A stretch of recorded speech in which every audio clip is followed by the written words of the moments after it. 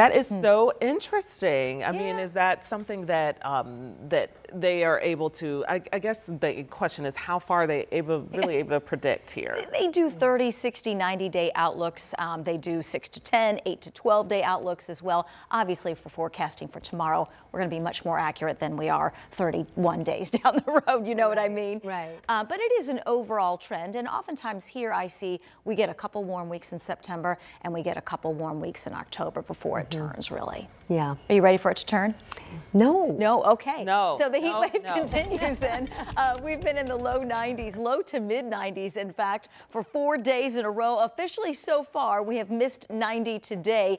89 still plenty warm, plenty humid. It has felt like the low to mid 90s most of the afternoon. Sunset this evening is at 8:22. Clouds we had from the leftover rain and storms from last night actually did us a favor, keeping the instability down and keeping temperatures down at least a few degrees. We're currently at 89, but dew point sitting in that miserable range in the upper 60s and low 70s. It's the reason it feels so uncomfortable, feeling like 93 in Indianapolis, feeling like 95 in Richmond and Shelbyville, feeling like 100 in Bedford. So high heat, high humidity continue to be weather that we're concerned with the next couple of days. Also a storm chance. Not a lot to show you on live Doppler 13 radar. We've got a couple of storms in between Columbus and Seymour, moving very slowly across the southern sections of Bartholomew County. We've got some slow movers near Mitchell as well. This rain, heavy at times, could quickly lead to some standing water on area roadways.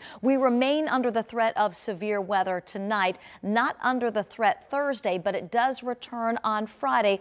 So still warm, still muggy, and the weather pattern still active. When? All the way through Friday, especially for the heat, 1 to 7 p.m.